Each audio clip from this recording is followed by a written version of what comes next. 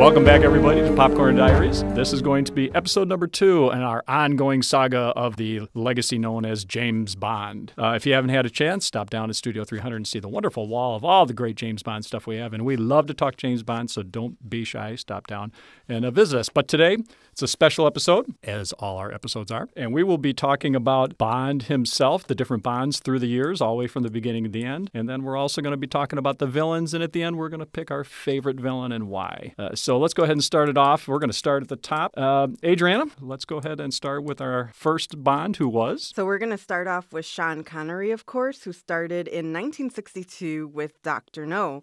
He was the first James Bond. And, of course, if you remember, we had that wonderful beginning moment of this movie. This is what started it all, and you knew right away that this was going to be something special. You didn't see Sean Connery till probably a few minutes into the movie. Someone is at the casino looking for him, and of course he's playing cards. He's got a beautiful woman sitting across the table from him, and we don't really see him. We get all these great over-the-shoulder shots, these great close-up shots, and you don't get to see Bond until someone asks him a question, and then he turns around, and you see him, and he's like, Bond. James Bond. It's such a great opening. And, you know, he's got his head kind of half cocked. He's got the cigarette going. He's got the greasy hair thing going. And you just know right there, this is going to be good. Yeah, it was a cinematic moment that just gave you shivers because you were like, oh, this is the start of something great. And it was the start of something great. A franchise that has lasted over 50 years. And through the years, we've had many different Bonds. But Sean Connery definitely started it off with a bang. He continued on through several different movies. So he had Dr. No. And then we went on to see him in From Russia with Love, which was also a great movie. It was the fourth novel that was written by Ian Fleming. And a tidbit on that, Ian Fleming had actually thought of finishing the James Bond series at this point. He actually wanted to stop writing the James Bond novels, but he was convinced to continue on, and thankfully he did continue on with quite a few more novels, so we got to see Bond on screen. So then from Russia with Love, we went to one of my personal favorite movies, which was Goldfinger. Yep. I truly, truly love this movie. And I mean, Sean Connery was just consistent throughout his whole performance being Bond. You never saw him really change. He was debonair. He was charismatic. He always had the upper hand. He had this little sarcasm about him when he spoke to the villains. It was just amazing. I loved it. Yeah, this was arguably his best Bond movie. I agree. This movie was just so well done. I think that it has definitely become iconic with Bond. Yeah, definitely. And then he finishes up with Thunderball, of course, another great movie, which, you know, comes in my opinion, a close second to Goldfinger. And then finally, well, I shouldn't say finally, then he had You Only Live Twice, which, okay, not too bad, if you will. And then from there, we changed gears a little bit. We lost Sean Connery. And we did. We slid into On Her Majesty's Secret Service with George Lazenby. George Lazenby actually did a pretty decent job, in my opinion.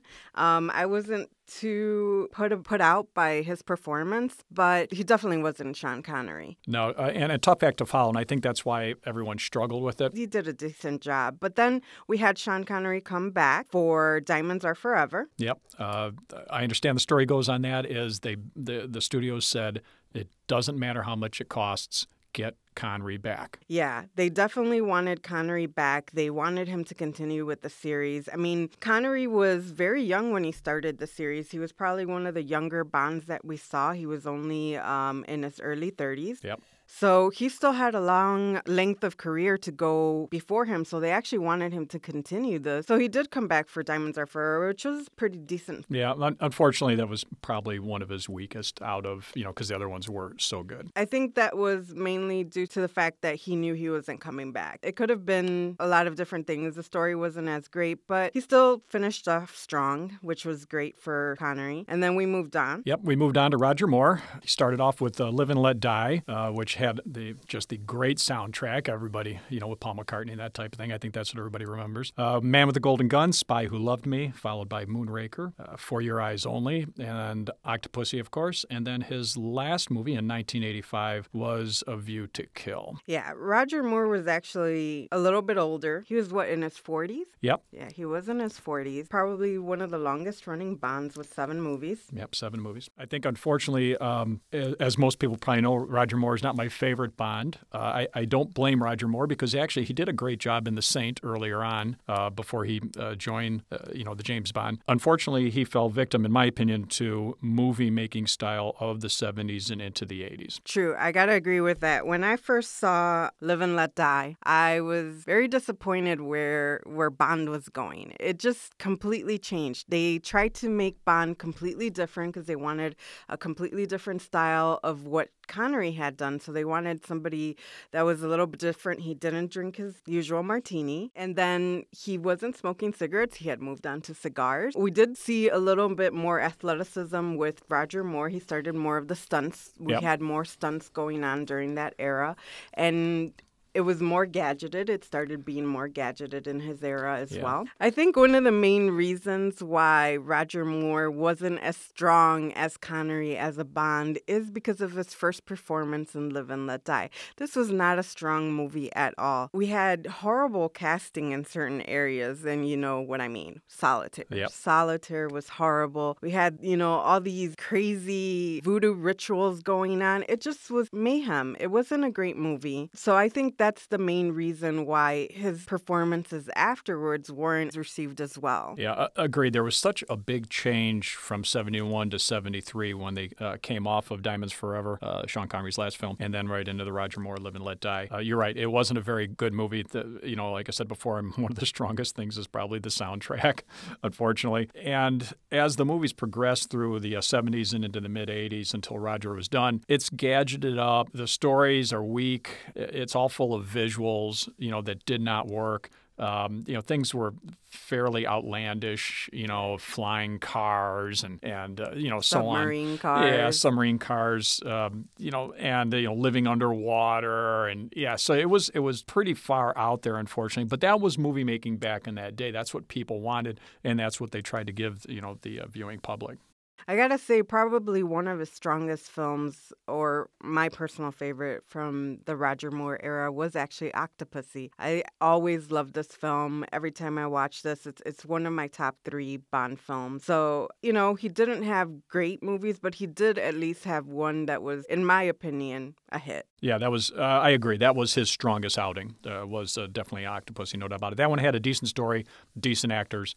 That was a pretty good package. It was. So then we moved on again. We switched gears, and we went on to Timothy Dalton. Yeah, here, Timothy only pulled 2 movies. So, here in 1987 and 89, The Living Daylights and License to Kill. Yeah, they definitely switched gears here. They went to try to find an edgier, harder Bond. I'm not sure it worked very well, but I think they were struggling to pull something together. So I think in these 2 movies, because they were in the rotation now of having a Bond movie every 2 years, and they had to come out with something. If there would have been a bigger gap, they were afraid the franchise would start to unravel.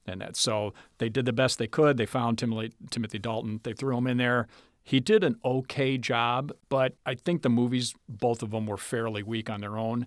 And even a better star would have probably struggled with pulling those movies off. I agree with you. Although I gotta say, Timothy Dalton did look more like Bond than Roger Moore. He definitely was edgier. Their stunts got bigger. Yep. I mean, just from The Living Daylight, the first moments we see him, he's jumping out of an airplane. Yeah. Straight into, this military exercise, into this huge crash where he jumps off a cliff in a moving vehicle and then lands gracefully on a yacht with a beautiful woman. Just from that perspective, we knew that this was going to be a little bit more action-packed than Roger Moore's films. I gotta agree, he wasn't the strongest of the Bonds, but I think he did a fairly well job with what he was given, with the stories that he was given. He portrayed Bond as best that he could, and I think he did a decent job. Yeah. again, I wish he would have been supported by maybe a little better movie making and that type of thing, better script and that. But you're right. When The Living Daylights does open up, you know right away things have changed. The stunts were more realistic. You could buy into them better, and they were more, they were bigger, more, what's the word? Give me a word. Grandiose? They were more grandiose. And I think that set the stage with The Living Daylights as now we expect huge openings. And it's pretty much been that way ever since, that those first 3 or 4 or 5 minutes in all the Bond films has been just an incredible opening sequence. I do have to agree with you on that. I mean, just the difference from the first movie, Dr. No, to like The Living Daylights is a complete change. I mean, we do still get these moments where, when Bond is first introduced where we don't see him. It's silhouettes, it's close-ups of his hands or him running or things like that. Usually the moment we get to see him is when he's about to say his name. But there's definitely been a change. I think some of that had to do with the technology coming out during this time, of course. Yep. We had better equipment, better cameras. Yeah, CGI was coming more into it. Yeah. You had stunt doubles. You had so much more coming into play during this era that allowed the movie makers to create these huge stunts that actually continued on into the Pierce Brosnan era. Yeah, and Pierce, came on in 95. He did 4 movies. He did GoldenEye, Tomorrow Never Dies, The World Is Not Enough, and then he ended with Die Another Day in 2002. So he did 4 movies. Personally, I thought Pierce did a good job. I definitely a better job than Timothy Dalton. He was edgier when he needed to be. There was maybe a little more humor where he needed to be. The sarcastic Bond was a little more there. And honestly, I thought he had one more in him. I thought they cut him off maybe just a tinge short. I think he was good for one more film. Well, as you know, they had tried to get him prior to Timothy Dalton, but it didn't work out because of commitments that, Pierce Brosnan had. When they finally got to him in 1995, he was a little bit older, which I think was good. He had a lot more experience under his belt, and, he got to play along great actors. He had great co-stars. I thought in all 4 movies, the stories were pretty strong. Of course, there was a lot of great location shooting.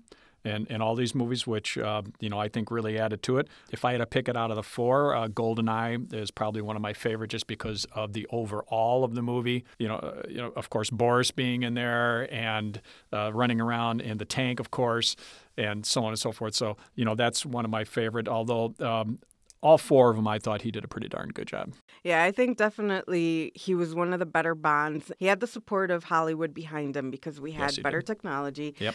The stunts got bigger. I mean, some of them, although I do have to say, some of the stunts during Pierce Brosnan era were a little over the top for even my taste. Yeah. I'm usually the one that's always like, well, it's a movie. It's supposed to be over the top. But there were a couple during this era that I was like, are you kidding me? Really? We're going to go this far?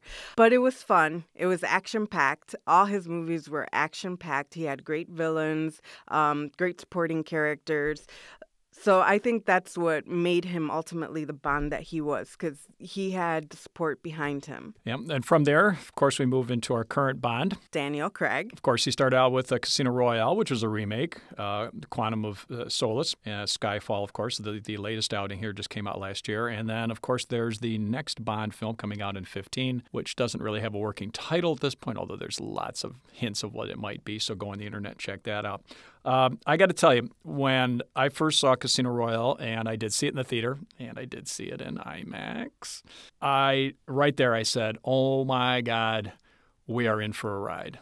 If you remember in Casino Royale, it's that black and white opening of where he's fighting that guy in the restroom, and it's grainy, it's gritty, it's dirty, and it's just, Yeah, this was definitely one of the better openings for Bond because you had him in this gritty, all-out fight. This is like the starting of his career when he gets his 00 status. When I first saw this as well, I was taken aback. I was like, here we go again. This is what I was waiting for. I think that this beginning of Casino Royale brought us back to a good marriage between the action-packed and the debonair, charismatic Bond that we had in the beginning. Yep. Daniel Craig is definitely one of the strongest Bonds. In my opinion, he is the best. He's definitely brought me back into loving the series and wanting to see more of it. So Casino Royale was action-packed. It had drama, it had romance, it had the locations, it had everything that we expected from a Bond. The villain, everything was great. All the characters in this movie did a wonderful job. The acting was phenomenal. The story was not weak. Nope, and they definitely followed it up well with Quantum of Solace. A lot of people say Quantum of Solace was probably the weakest of these three. I've heard that too. You know what I say, folks? Get over it. I actually really appreciated this movie. I thought it was great that they had this little bit of continuity going forward with him still struggling to get over Vesper's death. Yep. So seeing what he did to get revenge for her death was being able to see behind the spy to the man. Right.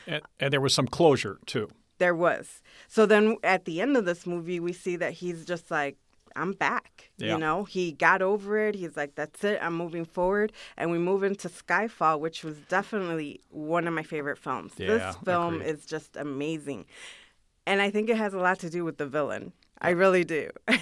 The villain in this story is just, oh my God, so creepy. Creepy is a great word, and I do agree with you with Skyfall. Out of the three, and it is tough because I think all three movies are exceptional. But Skyfall, I think, is going to nudge out to be my favorite out of the pack so far. The thing about Daniel Craig is he's a no-nonsense Bond, and that's what Sean Connery was all about in the early movies. Come in, do your job, get the girl and all that kind of stuff. But, I mean, he was there to do a job, and he was going to get it done. Yeah, and I think that we've seen a little bit more of Bond's character development in the last few films. We've gotten to see a little bit behind what makes the spy. So we get to see how he started, what got him to the point where he became 007. Yeah. And we had definitely one of my favorite M's, which is Judi Dench. I think she's done a phenomenal job all throughout her time. Unfortunately, of course, we lost her in Skyfall. I was so devastated by that. Judi Dench just has done such a great job portraying M. And in these last few films, you get to see this almost attachment between her and Bond. Yeah, there's definitely a strong bond, no pun intended, folks, between the two of them. There's a relationship there that gets tested off and on through the movies. And yeah, it was tough to see her go at the end of Skyfall. I can't imagine a better M. No, I can't. At this point, they've kind of considered Ralph Fiennes. We'll see if he does return in the next movie. At the end of Skyfall, we did see that he was considered the new M. Yeah.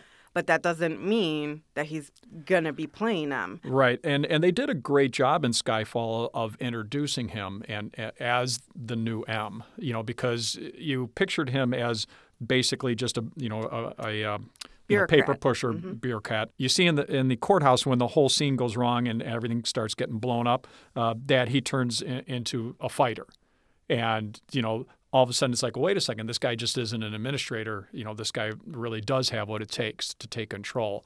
And then, of course, we see at the end of Skyfall, of course, Daniel Craig stands there and openly recognizes him as, you are the boss and I'm ready to go to work. One rumor that I had heard, which I don't know if it's true. Yeah, we love rumors. I love rumors. Silva, which was played by Javier Bardem. Yeah. I heard a rumor that he would be coming back. Really? I did. I have not heard heard a that, rumor. but I'm gonna have to look at I it, don't know how they plan to pull this off. We did see him die at the end of Skyfall, but this might be another Blofeld instance where we see a character that we thought was dead come back. Not sure how this is going to play out. I'm not sure if this is accurate, but this is a rumor that I've heard quite a few times over the last couple of months. So we'll see how that is. So I've got to ask you, and I think I know the answer, your favorite Bond? My favorite Bond is Daniel Craig. Daniel Craig. There's just so much that I've seen come out of Bond's character, and Daniel Craig has just brought it to life for me. I think one of the points that I do have to make is that the reason we saw such a change where we got away from the gadget, we got away from these stunts that were just so over the top, had to do with the Bourne Identity. The Bourne Identity did so well, and it was different type of action character. This character that was into close quarters fighting. It was more military tactics. Yeah, gritty. Just these fights that you just heard those slaps and those hits, and you rooted for this character. And I think that we saw a definite change once the Bourne Identity came out. In a lot of action films, we saw then also Liam Neeson in Taken. He was the same type of character, gritty, just all out, come to get you, hunt you down. And that has become more of a standard in Hollywood. And it's what we see day to day more. A grittier character, less over-the-top action, right, and something that's more believable, which is why I really like the direction that the Bond series has been going. And another reason why I really like Daniel Craig playing it. Yeah, agreed. Picking my favorite, of course, Daniel Craig is my number 2 by far. But I have to go back to Sean Connery. And that's pretty much because of what he started, what he represented in the early movies. It's just hard to beat what he brought, to the table to start this entire franchise. I often think if Sean Connery was not cast and somebody else was, and that list is long, would there be a 24th Bond movie? So let's move on to the bad guys. Okay, so we're each going to pick a bad guy and maybe highlight just a couple of others because there's so many good ones. One of the strongest things about the Bond films, and I'm going to say this for all the Bond films, they have the greatest bad guys. Some are a little more outlandish than the others, over the top, if you will, but they're all really unique characters. We already mentioned a couple, Raoul just being plain creepy. Okay, and just cold. Elliot Carver, of course, just being just cold, didn't matter, kill him, it doesn't matter, that type of thing. And then, people like Jaws, which, come on, really? Guy with the big giant teeth biting through cables and stuff like that, just, almost cartoon character-ish, if you will. But somehow they got away with it. So, Adriana, give me your take on some of the. So I was definitely creeped out by Javier Bardem's villain portrayal. He was definitely this very creepy character bent on getting revenge, and I think that he made it very personal. So that's why he was even more creepy. We had a lot of villains throughout this whole series. Some of them wanted to take over the world. Some of them were just egotistical. Some of them just really hated Bond. Some of the top ones that I always remember is Goldfinger. He was just so good as a villain. And one of your favorite lines is from that movie. Oh, absolutely. Yeah. I have to agree with you here. Goldfinger, if I had to go through the entire list of bad guys, no doubt he is my number 1 bad guy because he was cold. All he cared about was gold. Didn't care who got in his way. He was a gentleman. Yes, he was. Yeah, he was a gentleman. He acted like a gentleman. He drove a great car, but he had this whole support staff, if you will, of killers like Oddjob. And he'd take you out in a heartbeat, wouldn't even think about it. And, of course, when Bond's on the table getting ready to get cut by the laser, that's where that famous line that has been quoted so many times where Bond says, do you expect me to talk? And of course, Goldfinger says, no, I expect you to die. And it's just this is definitely one of the best lines ever said by any villain in a Bond film. And then another one that I'd like to touch upon was Elliot Carver, which was portrayed by Jonathan Pryce. He was a cold, mean person who wanted to just kind of ruthlessly control an empire, and he didn't care how he did it. He was definitely very cold and unappealing, and I really didn't like him, but that's the signature of a good villain. But my favorite of the bunch, my favorite villain of all time, was actually Blofeld. Blofeld, well, yeah, because he makes several appearances by several different actors. He just would not die. Yeah, the man would just not go away.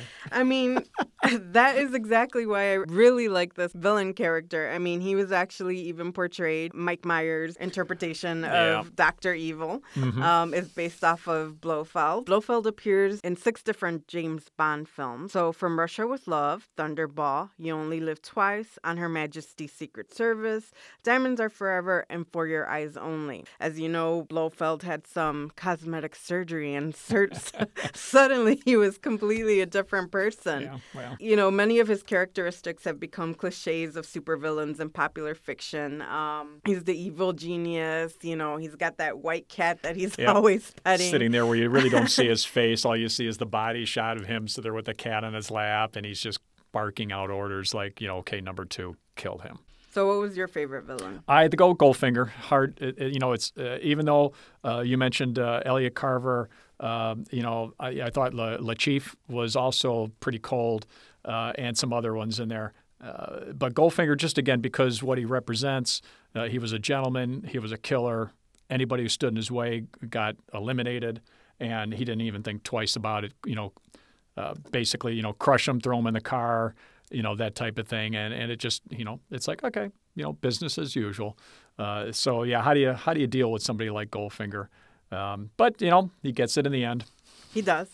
Yeah. So we've had some great villains, some great Bonds, no doubt about it. But Adriana, what's next? Next time on Popcorn Diaries, we're going to be talking about behind the scenes of Bond, the technology, the writers, the direct. We're definitely going to touch upon the title sequences. So we're going to get to talk about all the behind the scenes of Bond. Yeah, and we're going to have lots of little tidbits of things you may or may not know that took place behind the scenes. Thank you for joining us today, and we will see you next time. I'm Adriana. And I'm Joe. And this was Popcorn Diaries.